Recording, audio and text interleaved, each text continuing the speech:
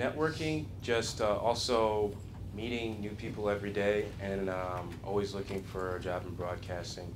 Definitely, even through the restaurant, people coming in and saying, you know, you have a great voice. Because here they even taught you how to project and how to talk through radio.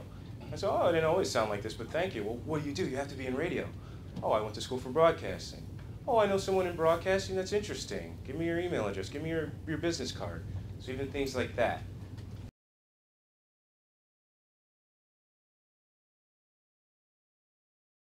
Keep your mind open that, you still are a college student and you are a broadcaster as well.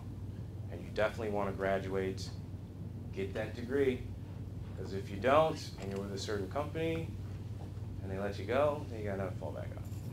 So this was a huge step for me. ICB definitely was.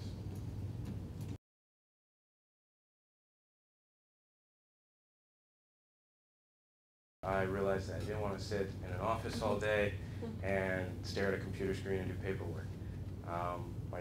My true passion was always radio and television, music and film, those kinds of aspects. I actually came out of that school and I was a loan officer, and I was making great money. I was helping people get money to help their families, and that was a full-time job for me. And then I was going home at night and thinking to myself, this isn't what I want to do. So I told them, you know what, here's my 2 weeks, I'm going to go back to school. I'm going to get a part-time job to support myself and finish school and then do what I love.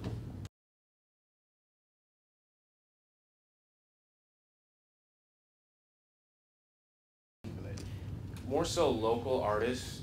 My dad actually started a music company called Midwest Entertainment / Beyond Words.